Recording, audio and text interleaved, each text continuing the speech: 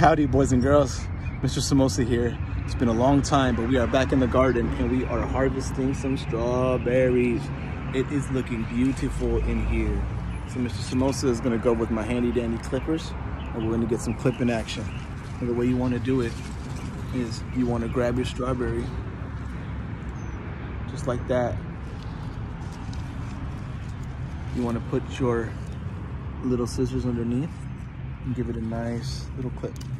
Once you clip it, you go and you grab your strawberry and you place it inside your thing.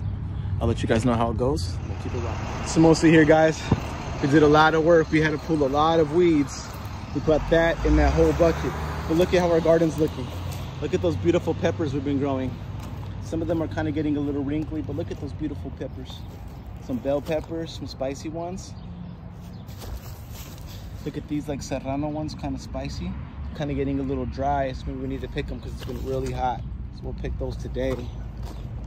Our strawberry fields have been blooming and blossoming.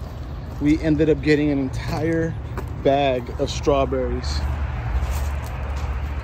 An entire bag just full of strawberries that we picked today. It was a great day in the garden, boys and girls.